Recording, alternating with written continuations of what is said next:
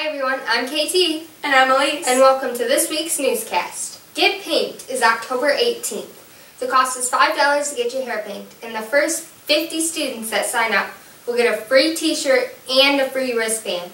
Get Paint helps support those with breast cancer. If you want to sign up, go and talk to Mrs. Campbell in room 212. The first payment for the Washington, D.C. trip is due this October 25th. If you want to go, make sure you turn in your money and your permission slip in to Mr. Golden. Now to Tony with sports. This Wednesday at Ben Harbor, the 8th grade football team lost 24-14.